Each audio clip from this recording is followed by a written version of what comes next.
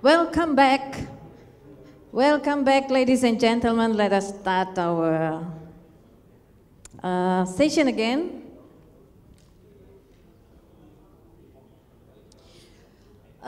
In the next 1 hour, I will use this session to discuss in detail the newly approved document by RSPO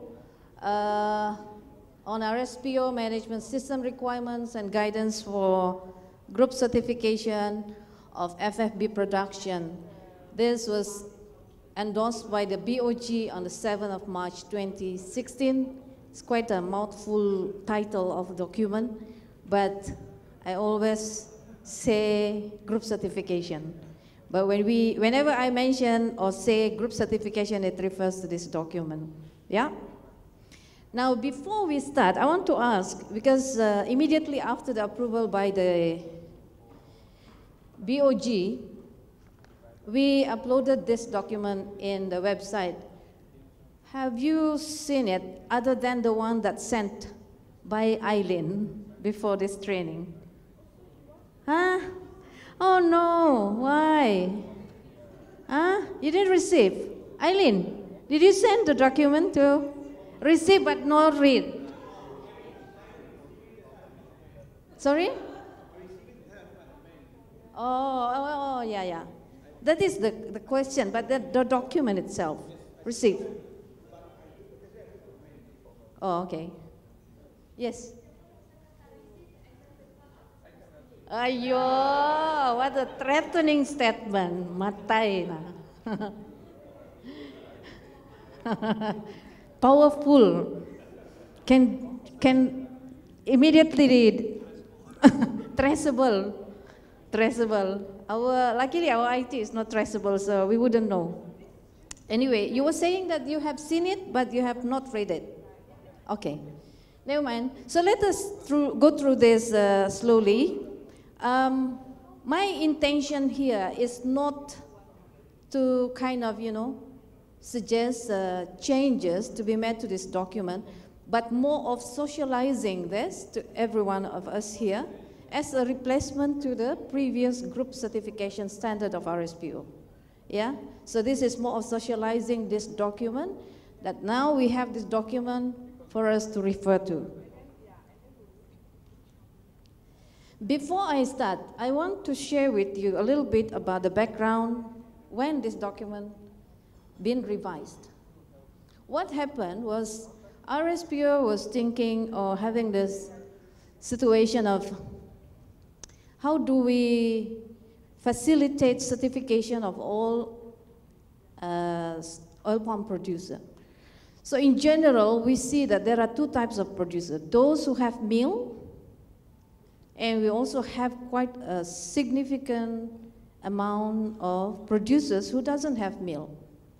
And if you look at the definition, we also have this outgrower, we have smallholder, we have scheme, we have independent, we have associated, we also have independent mill. So when you look at it, there are potentially 15 scenarios of certification scenarios involving estates, scheme, smallholders, group independent smallholders, and outgrower. I believe this is familiar to many of you. There are situations where you find estate and mill, and there are presence of scheme smallholder, there are presence of group independent smallholder, there are presence of outgrow with more than 50 hectares in one location, right? And it is not impossible that there are also an area only group independent smallholder. Currently, the overview that we have is the world is so ideal that you only see this exist in isolation. But the reality is not. The reality on the ground is there are these 15 situations. There are estate and mill, and they simply don't have anything next to them. So this one is ideally the PNC certification would be ideal, right? So if you think back of the document, of the template that I showed you just now, it requires you to fill up all this, actually. So you need to think, who are the producers in that area? Do you have scheme? Do you have group? Do you have outgrow situation? So that will help you to fill up that template, yeah? So we are actually not just looking at this, coming up with a group certification document. We are not just looking into this. We are looking into this group also. We are looking into this group also. Currently, we are looking at this, and we come up with some rules on this, which I will talk later. So, this is estate and mill.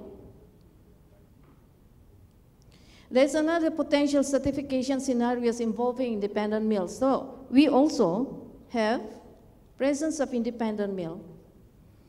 And they have scheme smallholders nearby. They also have independent smallholders. They also have outgrowers nearby. So what would be the type of scheme certification that is suitable to these groups? It's good to see these scenarios. You as a CB, I believe you have gone through this.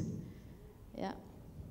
Now, with this in mind, I think the document has been revised to make it inclusive to all producers, oil palm producers, be it mills with smallholders or outgrower, or smallholders and mills. Yeah, I mean, you know, all these scenarios surround.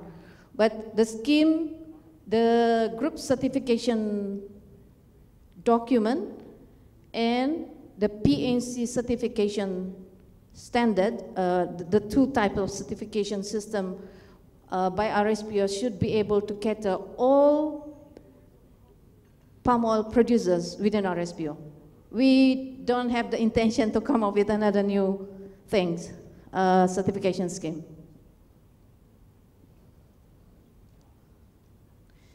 So that happened, I think, in 2015. The decision to 2014, the decision to revise the document.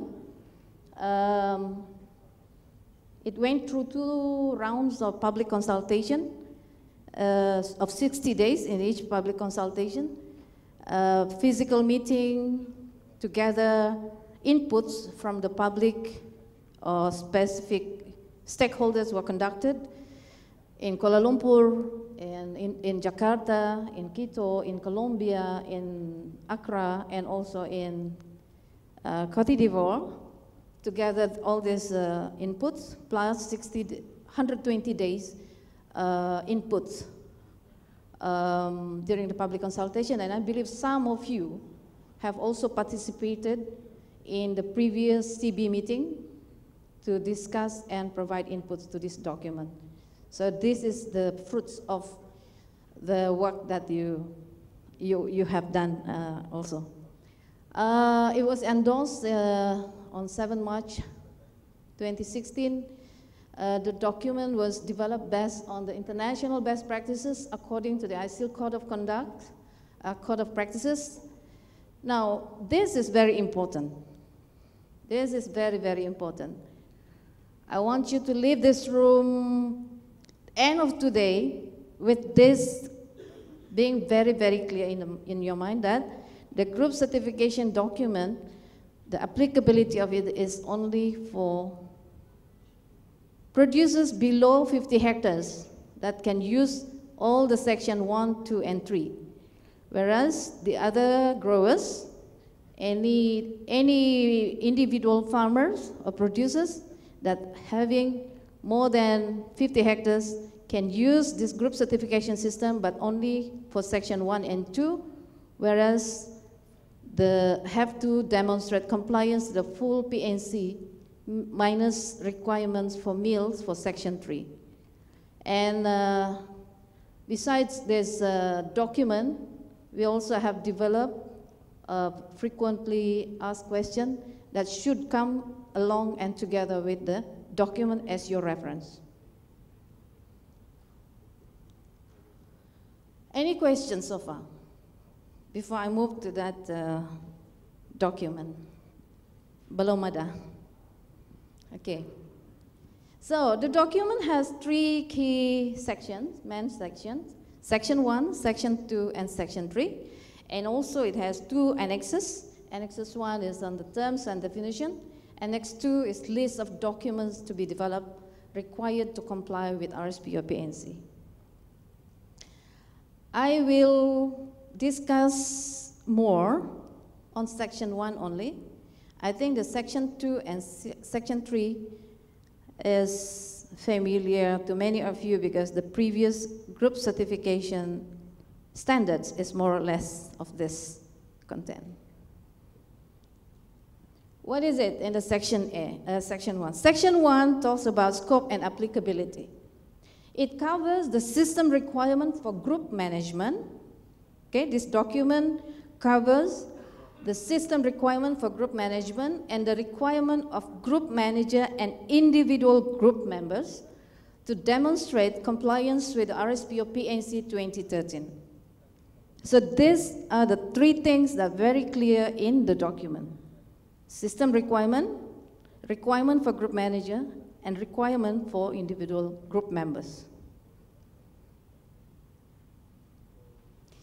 And it is applicable to all groups of independent growers who seek certification of their FFB. So if you are to certify, you are only producing FFB, this should be the document that you use. This document is relevant for group manager, individual group member, and auditor. The guidance for auditor is clearly spelled in the document as well. The unit of certification shall be the group manager and 100% of group members. So I think I already emphasized on this part. This is very crucial at this point of time that this document is actually limited to this threshold of 50 hectares, a smallholder only. So Section 1, Section 2, Section 3. So if you have any producers that having more than 50 hectares as individual producer, then you have to follow or refer to the full PNC minus meal requirement. Independent smallholder and outgrowers. Oh, don't look at the title, yeah, but then it refers to a structure of group entity. It must have these 3 things. Must have group manager, it must have this ICS, internal control system, it must have members, and these are the entity that the CB would be auditing. So this is also explained in the Section 1 of the document. Now, previously, we used to have this generic guidance for scheme smallholder, and we also have this generic guidance for independent smallholder. Now it's become obsolete. We have now merged it into same document. So even scheme and associated smallholder who wants to go for certification also will refer to this, no longer referring to that generic guidance for scheme smallholder. Okay? Clear? Now, for the scheme smallholder, yeah, since 7 March 2016. For scheme smallholder to go for certification, you're given 2 options. There are 2 options for scheme smallholder to be certified. The option 1 is to be certified as part of the PNC certification system standard, and the scheme smallholder are part of this supply base. So this is the business as usual, okay? Business as usual, where you certify your scheme smallholder in the past. But when you are to refer the requirement for the individual in the scheme smallholder, then you can use the Section 3 of this document if they are below 50 hectares. Okay? That's clear. The option 2 is meal also can use group certification to certify the scheme smallholder. But there are conditions to this. There are conditions to this if they are to use group certification. Priority for mills to certify the scheme smallholder is using this one.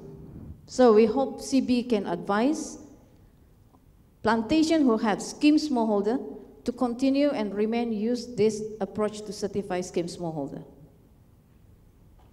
Using the PNC, the business as usual. The generic, the what? Generic what?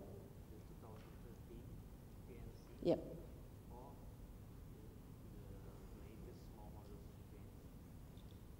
We don't have smallholder PNC.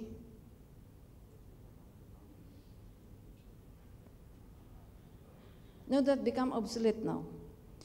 We only look at PNC 2013 as the mother document, right, for PNC certification for mills to refer to.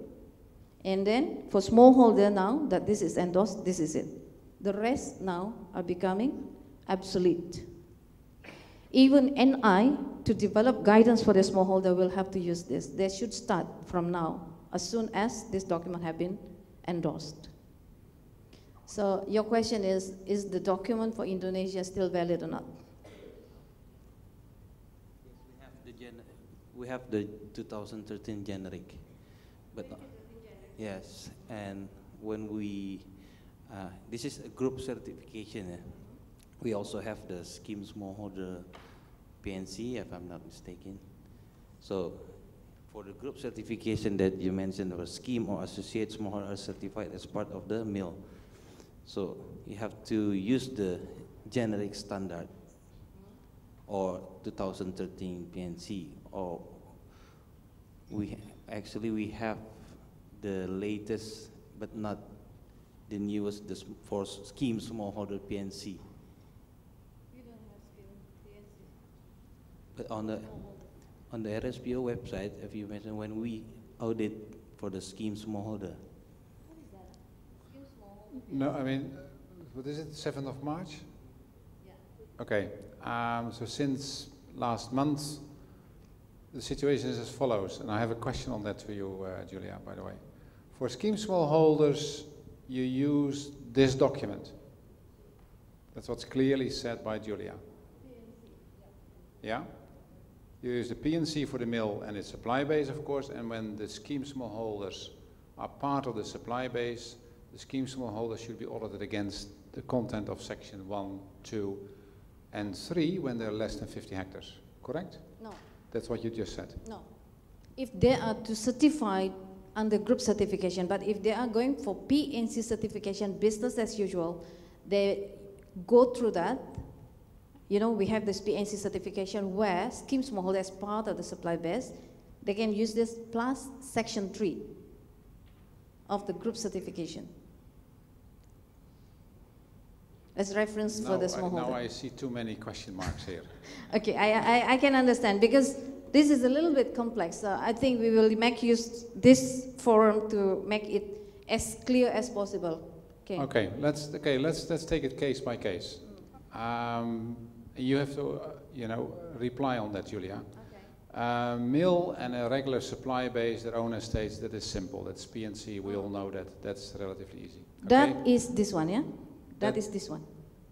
No, Yeah. without small. They don't have any smallholders, just their own estates. Mm. That's a relatively easy one. That's PNC, national, or an NI when there is an NI. Okay? Mm. Now this same mill has a group of smallholders, a number of smallholders, I should say, which are schemed because they have a contract, they are, they're linked to the oil mill, the oil mill helps them, etc., etc. So there's typically an example of scheme smallholders, associated plasma, as it is called in Indonesia. That's fine. Mm. Now the auditor comes. What does he do? When auditor come, so first it's the call of that owner of the certificate. Yeah. First, before the auditor come, the owner of the certificate need to decide which scheme he is going to. For PNC certification, the mill should decide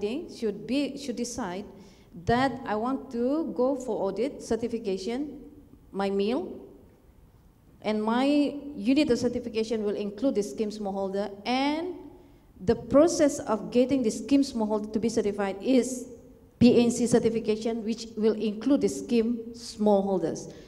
We are no longer using the generic guidance in the past, so what we are doing is allowing company who is going for PNC certification to refer to the section 3 in this document for their smallholders. So that's what I mean by business as usual PNC certification, which to include scheme smallholder as part of its supply base. But it has to, so the scheme smallholders have to be audited against section 3 of the new document. Meaning to say, yeah. When they do, because when the scheme smallholders are included as part of the scheme, they are also have to have sample. Yeah. And what are they going to be against to it? Will be this one. Will be section 3. Mm-hmm. Is that clear? Clear? Yeah. No. One by one. Okay. Hello. I have a question. If a mill is applying to certification and that mill has, let's say, 2 farms that are owned by the mill company, but also they have, let's say, 40 small holders that are 1 hectare, 2 hectares, 5 hectares, 10 hectares, then what I thought is that just the principle and criteria 2013 applies, but of course you visit the square root of those small holders on their farms, and the whole PNC 2013 criteria and indicators applied to those small holders.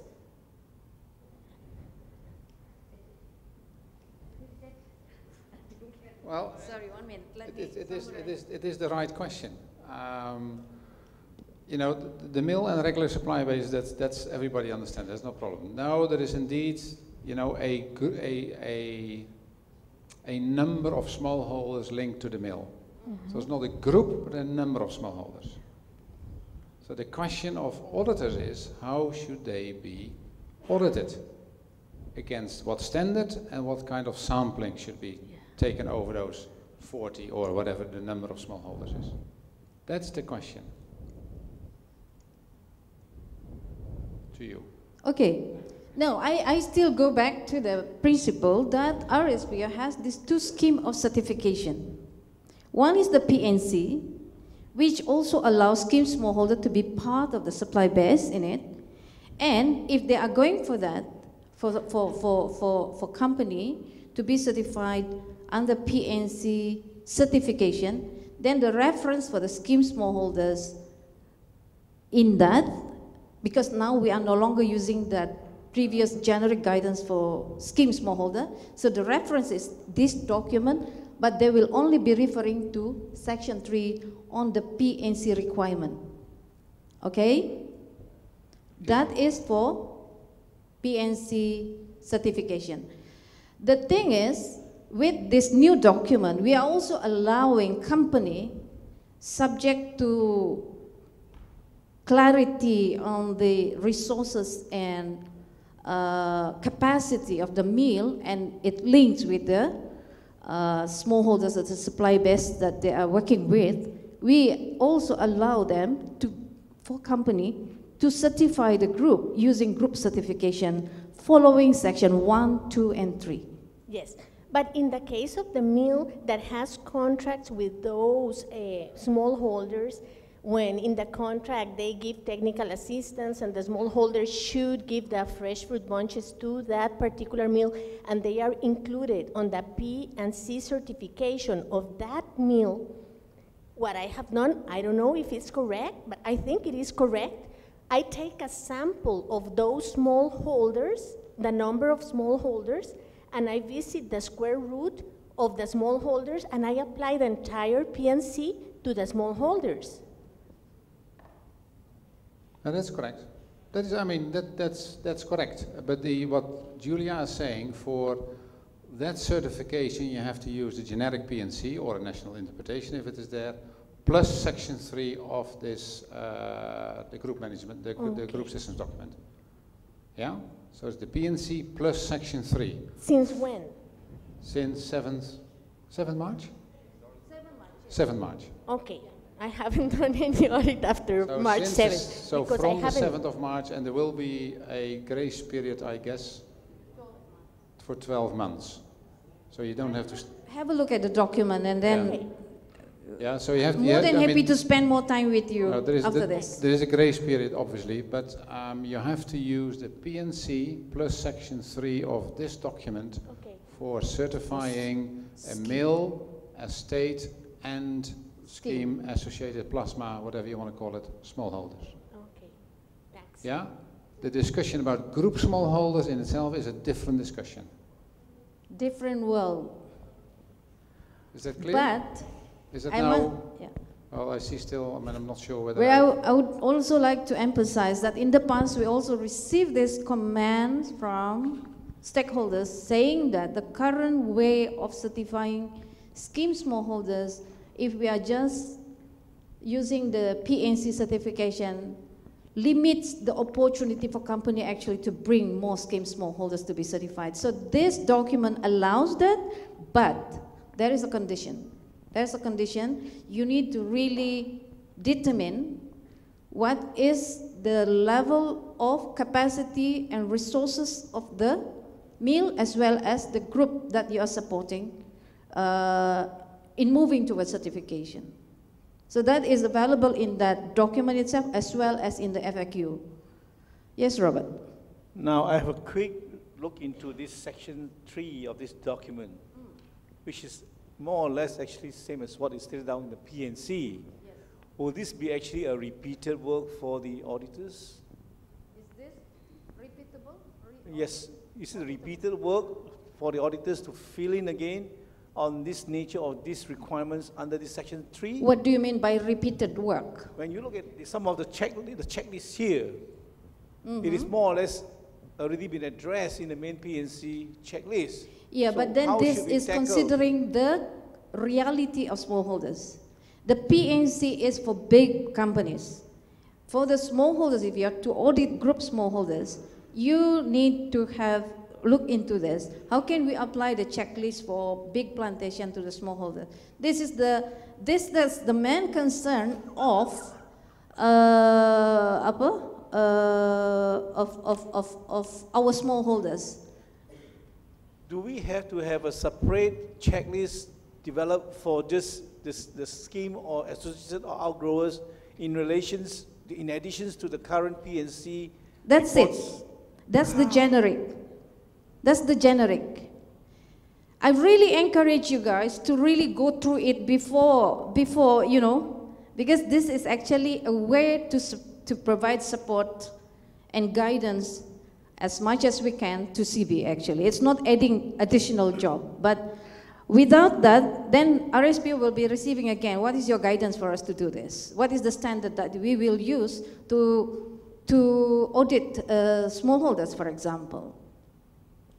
That's my comment. You have something to say. I have to direct back these questions to Jan again. Do we have to revamp the entire checklist? For smallholders, yes, we do.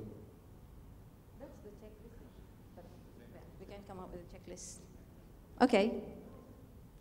Can we move on? Is this clear? These two options. Remember, yeah, we are no longer using the generic guidance for smallholders and the generic guidance for independent smallholder as that approved in 2010 and 2009. What about the national interpretations for those smallholders in countries that have been developed, like in Thailand or Indonesia?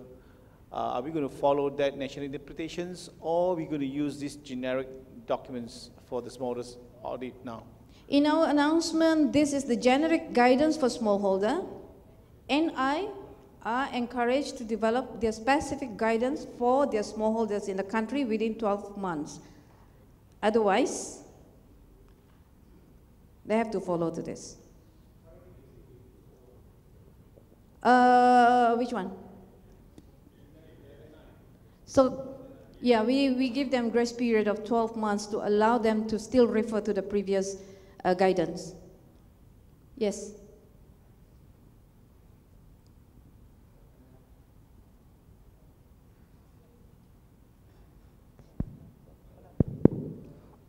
So can I ask one question related to the scheme smallholder scheme in Indonesia, like example KKPA. KKPA is fully managed by the company, by estate, no managed by smallholder. So we need still use these two checklists for the RSPO PNC generic standard 2013 and group certification for KKPA. We use generic PNC 2013 to certify this what is that, TTPA? KKPA, okay. We use this generic, no, it's not generic, it's supposed to be, but... Sorry, sorry, NI is not yet there, yeah? Sorry, I repeat so we use generic PNC 2013, but when you are to audit the scheme, smallholders, in that KKPA, you use section 3 of this document. So what is different? Because they were 100% managed by company, by Sorry? estate. It is managed, yes. Yeah, KKPA in Indonesia. Have you seen the document actually? Have you seen what it says in the document? What it means? What it means to...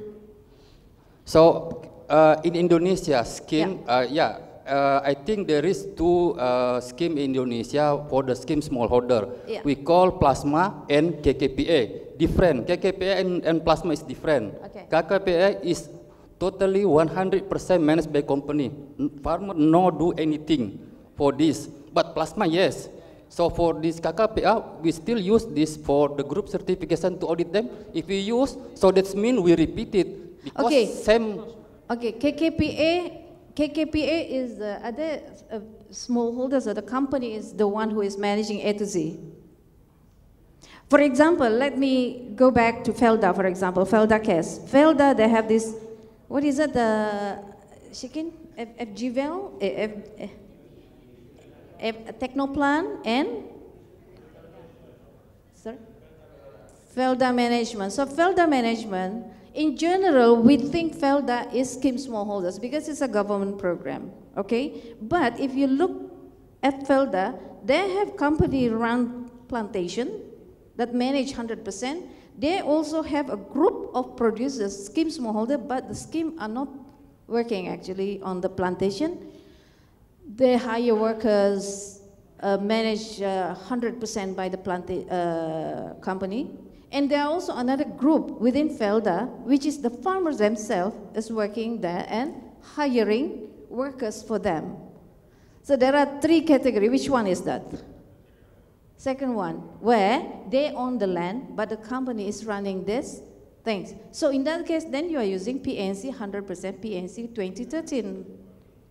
Yeah, that's what I mean. But when you are having scheme smallholder who is managing the land themselves. For example, in the case of PNG, Papua New Guinea, in Solomon Island, where the farmers are the one managing the land itself, but they are contracted with the mill, then you use the section 3.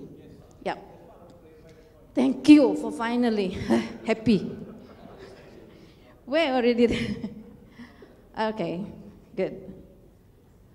All right, so anyway, the bottom line is actually to help company to allow more ways to bring scheme smallholder to be certified. Yes. I am sorry, but I am confused. Never mind. Okay, in that scenario that the smallholders in the Solomon Island or I don't know where managed their own land, but they have a contract to deliver the fresh fruit bunches to the mill, is Section 3 plus PNC on the smallholders. Because they have contract with the mill. Exactly. Okay, but you told me no. Okay. No, it's clear. Okay, thank you. Thank you for that. Julia, one other question. Is there any difference whether one of the smallholders or two of the smallholders have more than 50 hectares? Yeah. In that situation, then they will follow full PNC. Do you hear that? In particular in Latin America? That's what I thought, that's why I'm asking.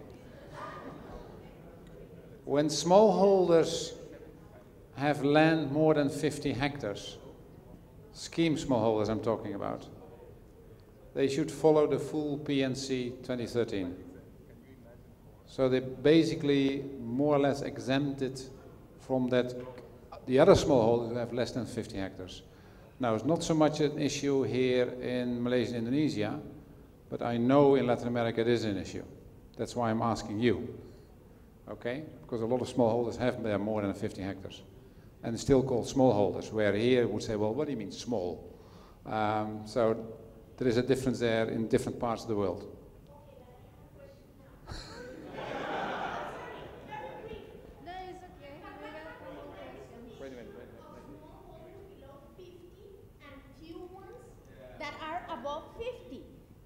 Then section 3 apply for the small ones, and if they are above 50, they are extended from section 3.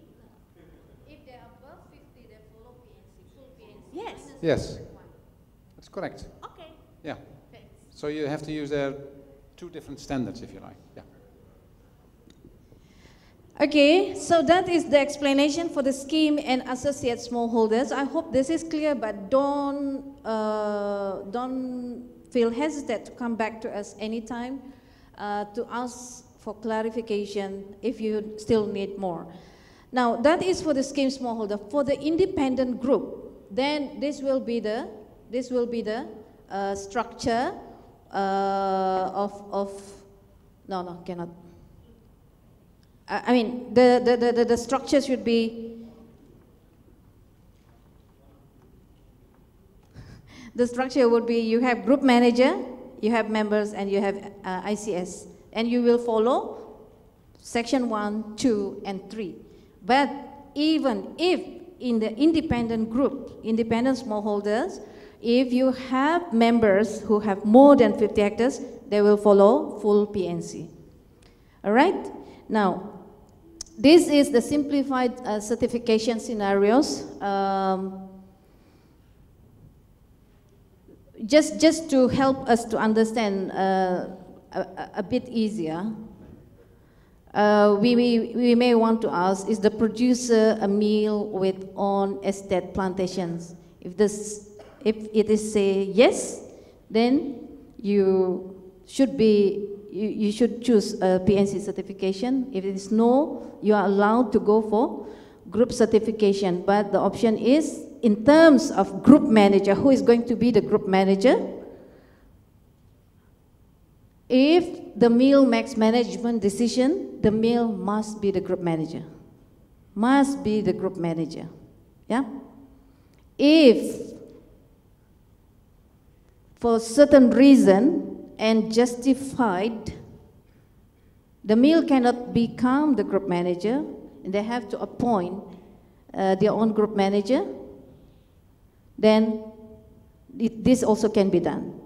But otherwise, they need to be the group manager. Yeah? Mill have to be the group manager, but they have option whether to be certified under the PNC or the group certification. And then further up, if the size of the land of this individual grower is more than 50 hectares, yes, then follow this one. If no, if it's below 50 hectares, then you follow section 3. Right?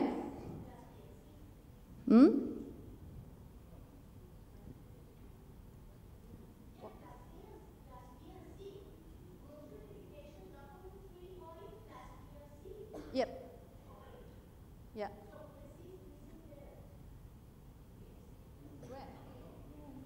Where PNC?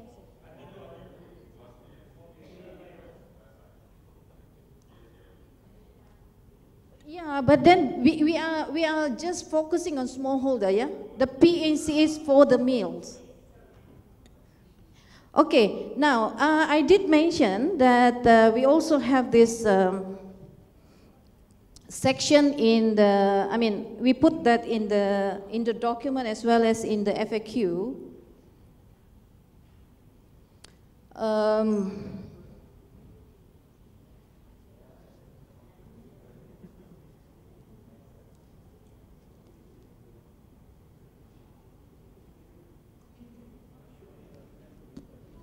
The examples of certification scenarios for smallholders and outgrower with degrees,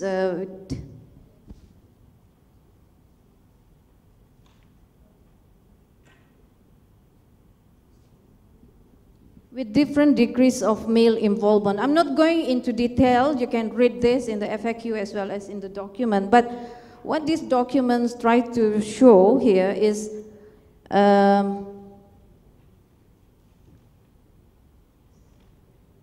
this is a matrix, actually. Matrix, just now I mentioned about the capacity and resources of the groups and the mill. And you know, they have this interlinked relationship between the growers and the mill. So in a situation where the mill with supply base has management control on the planted area and can enforce decision on growers and the operation, and the growers have capacity and resources for certification, so it should be PNC certification, similar to this one, because this has complete control of the supply base.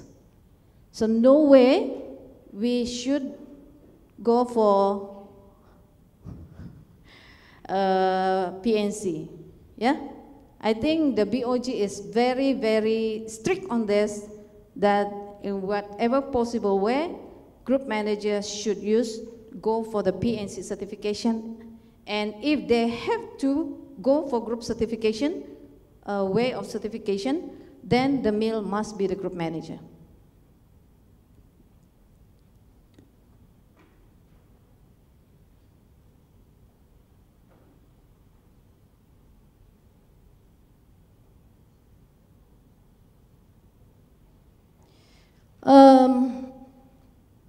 These are the associated document to the document as well.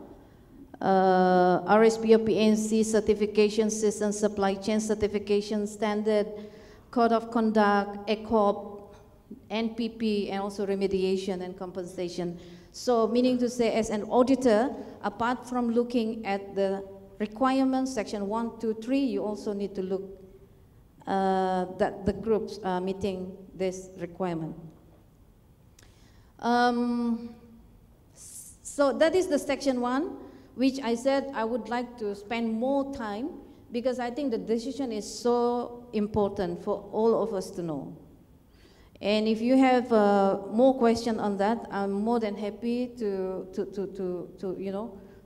talk with you and to provide clarification. Section 2 talks about requirement for group certification system. There are 3 elements there, E1, E2, and E3. It talks about group entity and group management requirement, the internal control system, policies and management, and the internal control system in terms of operation. So I think this is a very straightforward, similar to the previous one, with some clarity and further improvement put in. And the section 3 is guidance for compliance with the RSPO PNC 2013. So I just want to emphasize that the guidance in this section, you will see that the principles, the criteria, and the indicators are something that already cast in stone for everyone. Nothing has been changed there. The principles remain the same. The criteria remains the same, the indicator remains the same. What been added there is the guidance and the requirement for group manager and also for group members. It's very, very clear in that document. And also guidance for auditors. Right? Now, this document, since it's been endorsed, effective immediately from the date of approval, and given 12 months grace period, will be the generic document for all FFB producers, and all RSPO-PNC national interpretation will be required to use this document for the development of their smallholder guidance, and meantime can still refer to the previous one within this grace period. But RSPO Secretariat will be in contact with the NI task force in the respective region to do this, to develop this NI guidance for smallholder in the respective in the respective region or countries. Yeah. And any assessment of FFB production without meal conducted after 7 March 2017 must be in compliance to this new requirement. This endorsed document replaced the following document. So, we are no longer using this one. The new document for group certification is this one. So, I mentioned just now, generic guidance for scheme smallholder, generic guidance for independent smallholder is no more in use. It's all have been put here. And RSPO accreditation and certification requirement for group certification is also now become obsolete, but a new section under Annex 1 is now available in the group certification, in the certification system, RSPO certification system draft, which we discussed on the first day. Look into that under Annex 1 as reference. That's all. Yeah, for group certification.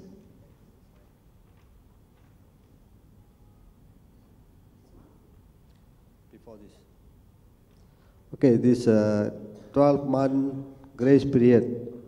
So actually what RSPO looking at CBs, how they should implement this 12-month grace period? How CBs should implement this 12-month grace period? Immediately use, or is it compulsory to after 12 months only, or they have any choice to use the previous? Well, my personal answer to that, I would say, or you want to answer first? Okay, my personal answer to that is, I would say that this document, a lot of group managers, independent group managers who are aspiring to go for certifications, looking forward to have this, because this document is much simpler as compared to the previous way of certification for smallholder. They are looking forward to do this and use this as you know, standard that they go for certification. But this is generic. When it comes to, and they can use it immediately, to answer your question, they can use this immediately. But when there are situations where, what is that?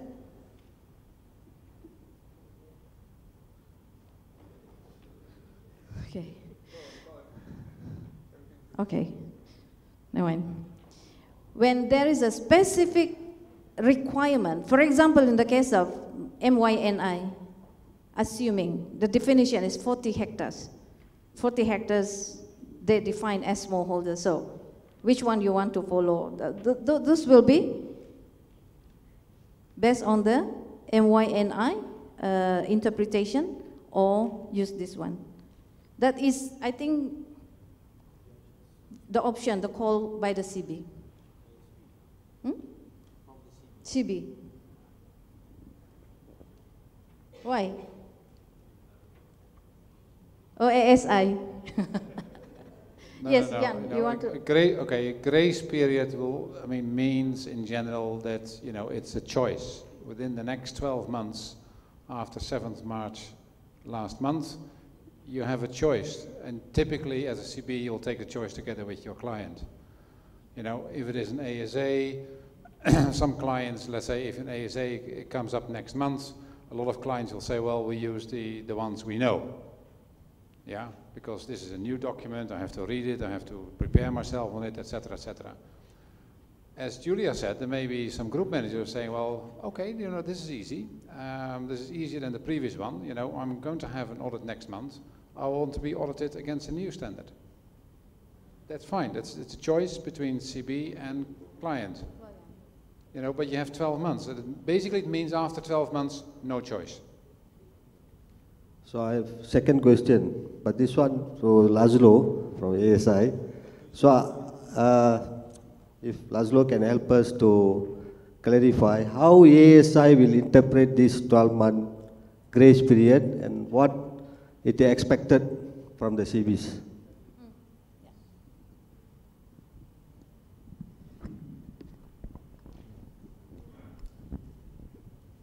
How ASI will interpret what? Interpret this 12 months grace period. I don't know. I don't know the answer, to be honest. We need to talk with our SPO about it. I don't know. To be honest, I don't understand the question, but anyway. So the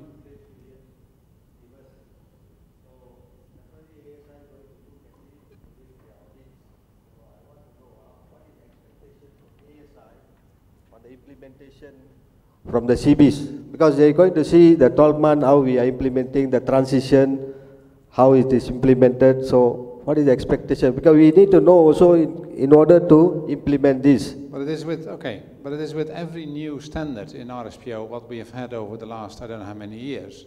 Yeah, there is a grace period. That means in that grace period, there is a choice to use the old standard, if you like, or the new standard. Yeah, we've had it with SEC, we had it with PNC, we now have it with small, we have it, you know, we have it all the time. There's a grace period. In this case, the grace period is 12 months, and it means within 12 months, starting 7th March last month, that there is a choice using the old standard or the new standard. So if ASI will come to accredit you from one of the ASAs, and they will look at, you know, by coincidence, by, you know, to one of those audits, they will ask, you know, which standard did you use? And then you will say, well, it's the old standard. And they will check, is it still within the 12 months? Okay, fine. And you say, it's a new standard. Is it within the 12 months? That's fine. But after the 7th March 2017, no choice. You must use this document. yes, I think that's generally correct. I think we would also probably look at, for new applicants, I think we would expect you to implement the new version, because there's no point to implementing an old version and then from the middle of from next year to expect compliance with the new version. And I think we would like to see some sort of effort from your side on how you're going to implement and roll out the new version. So I think that's the general answer. So I think, as Jan said, for existing ones, you would have a choice. Even though we would probably ask you if the next surveillance is beyond the sort of the 12 months after the approval date, how you're going to make sure that your certificate holders are complying. Yes? Because this is, I mean, is this, so the question here, do they have to be compliant, or is it just the... I think the question is, we allow 12 months grace period, so what does it mean? How do ASI interpret that? So I think the clarification provided by Jan explains that it allows CB, or you know, the group, to also still use the old one within this time. Now, can I say something about this? Yes. If I look into the systematic approach, just like any ISO 9000 system change at present now, like for example, 9001 is going to 2015 versions. There's also a grace period for the users, system users, to change to the 2015 in a 3 years transition period. And likewise, the CB has to adopt this whole thing within the 3 years grace period. Looking at this now, that both the user and the CBs has to adopt the whole damn document within 1 year. That is the bottom line. There's no way going backwards, or the going forward is to adopt it within these 12 months from 7 March until 6 March 2017. After that, 2017 onwards, this applies. That's what I interpret it. No matter how, we still have to change. Either now or by 2017. Yeah. That's it. Yeah. That's correct. Yeah. But Correct. as Yeah. but you as a CB have a responsibility there as well. That let's assume that you're auditing tomorrow a company with smallholders. That you tell them, hey guys, yes, today it is, we're going to audit you against this standard. But mind you, if we come back in a year's time, this is the one. So you better prepare yourself on that. And of course, that's your responsibility as an auditor to warn them for that this new standard is coming, is being published, and they have to prepare themselves on that. And I do agree with Laszlo that if you're going to have a audit next month for a new mill, and there are smallholders involved as well, that you will ask the mill, are you sure you want to be still audited against the present old standard? Are you sure? Because you know there is a new standard already published. So you may want to choose for the new standard already, rather than for your initial audit, doing the old standard, and for the first annual surveillance audit, the new standard. But again that is your responsibility as an auditor, as a CB, to warn your customers that this is coming. Well, we need to clarify. Do certificate holders have to be compliant? And we had this conversation with the new version of which standard? Anyways, there was, I think 2 years ago, a discussion with one of the other standards. So we need to clarify, do certificate holders have to be compliant with that 7th of March 2015 with the new requirements, which would be our reading? And then the question is, what happens with the surveillance audits that are after this date in 2017? So for example, if a CB now conducts a surveillance audit in June they can still use the old or the new version. The next surveillance is in June 2017. So the question is that okay or not okay? So there is going to be a gap between March and June when the certificate holders might not be compliant. So as I said, usually what you would expect, you give a date and you say by March 2017, everybody has to be compliant with the new version. That means that there isn't really sort of a grace period because people will have to start to implement the new standard now. Okay, I understand. I mean, I'm not going to. I mean, it's very close to splitting hairs, but I understand where you. No, I know. No. Absolutely not. I'm not denigrating it. No. Don't get me wrong on that. Any assessment of FFP production, etc., after 7 March 2017 must be done against the new standard. That means formally, you're right, that all companies must be compliant the 7th March 2018. Yes, okay. That's yes. So that's correct. So okay. Like I said, I mean, formally you're 100% right. Okay, because we had these discussions with CBs. I think about the supply chain standard. Yeah. Because that was because that was changed 2 years ago. Yeah. Okay, so basically we are saying that between March 2016 and March 2017, CBs can choose whichever standard to work with. Yeah. After March 2017, CBs will have to use the new standards. But if they have conducted an audit in February 2017 using the old version, that's still okay. Correct. And that company formally will be only compliant at February 2018 against the new. Correct. Yes. Okay. Now I see where you're coming from. Okay. Correct.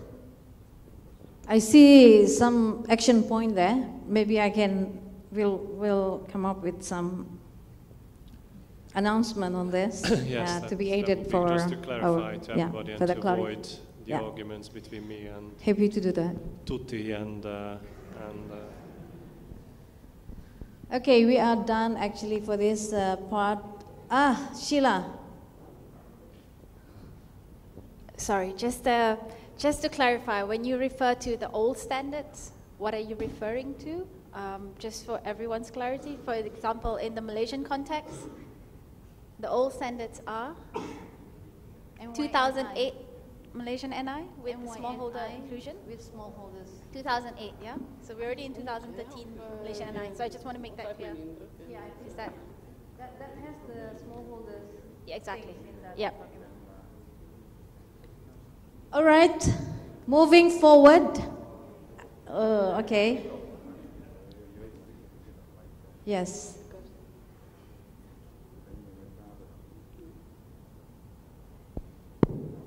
I want to ask about one thing about in Indonesia, there is estate owned by individual.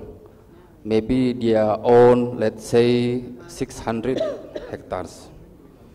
So if they want to be certified, they can go to, let's say, the group certification, and then they choose go to the mill under supply-based mill, because they are called estate, but own the land is individual, but they are registered in company, like say PT. In Indonesia we call PT lah, we call PT, but actually it's individual owner.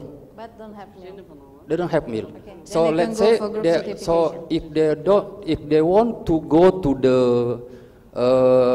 as supply base to the mill, and then mill consider this as estate, so they can go to the PNC generic 2013 or go to the group certification. Okay, one by one.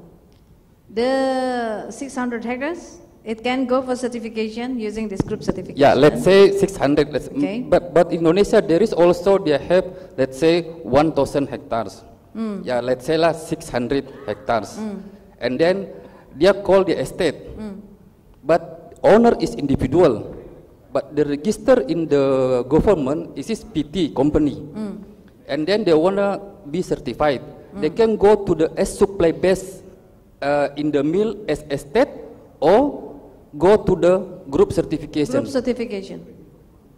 Group certification, because we also can allow an outgrower, one outgrower to be certified under group certification using 1, 2, and PNC for this case.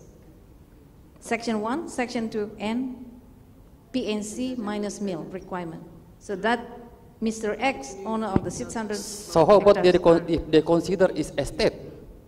They consider we consider that as outgrower, independent outgrower. I mentioned just now smallholder, you have 50 hectares and below. We cannot consider as company? Well, that is the establishment, how it is categorized in these respective countries. So it can be estate, but to our certification system, we categorize them as outgrower without mill. I need to move forward, but I will be happy to talk to you during break later. Okay, I would like to invite my friend, Ado. Very quick one. Okay. Is this document actually circulated to all the growers? Well, it is available on the website as soon as it was approved. So it is available online. You're suggesting that this to be sent to all outgrowers? Okay. I mean, we will do that through our outreach program. I want to move forward with by inviting our who should we invite first, the group manager or the CB? What do you think? Let's hear from the group manager first. Sheila, very happy to have her to share with us what are the experience of a group manager going through audit and preparing smallholders actually towards certification. Thanks.